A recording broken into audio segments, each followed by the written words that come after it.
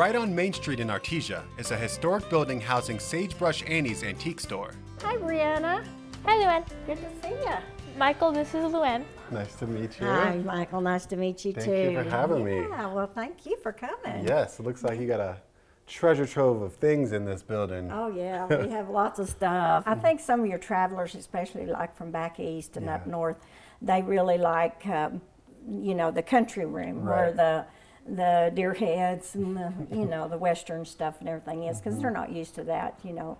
And some people mistake the cow hides as, you know, something exotic or something. You know? So, it is kind of fun to get to educate people on different things. Looking from outside, it seems like this building has been here a long time. So can you give me some of the history? Yeah, this building was built early 1900s, about 1903 or 5 or something like that.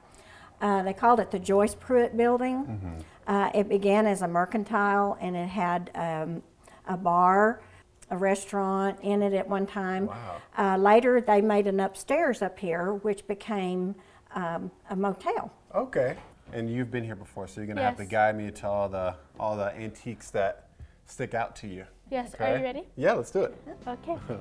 Brianna spends a good deal of time here, pitching in and helping Luann out, so she's more than familiar with the great finds within these rooms. Any interesting pieces in here that you love?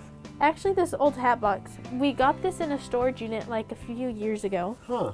It's like an old cowboy hat. Yes.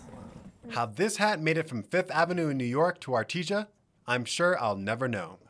I love antique shops like this when we come into small towns because they're the perfect place to grab a memento or an item that reminds you of that place, you know? Or a souvenir. Like a souvenir or something.